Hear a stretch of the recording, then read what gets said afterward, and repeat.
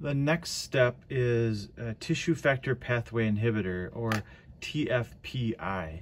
And TFPI is released from the endothelial just like the antithrombin is. So I'm going to draw that in here, and I'm going to put it right here as tissue factor pathway inhibitor. And we'll circle it so that it's easier to see a little bit for you.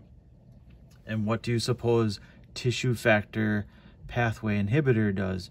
Well, it inhibits the tissue factor pathway, and this is the tissue factor pathway, the extrinsic pathway. So obviously it works against factor 7. So that's the big thing that it does.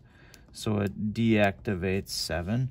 It has a little bit of an effect, so I'm going to draw a lighter line here, but also has a little bit of an effect on 10A, so I'm going to draw a lighter line here to 10A, and also to plasmin. So it does have a little bit effect, excuse me, on plasmin as well.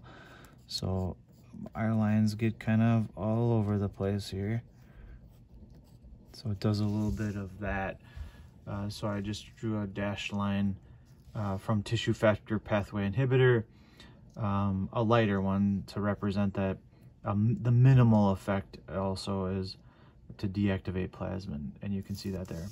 Otherwise, the main effect with tissue factor pathway inhibitor is to inhibit the tissue factor pathway, which is factor 7. So kind of drew a little bit darker there for you.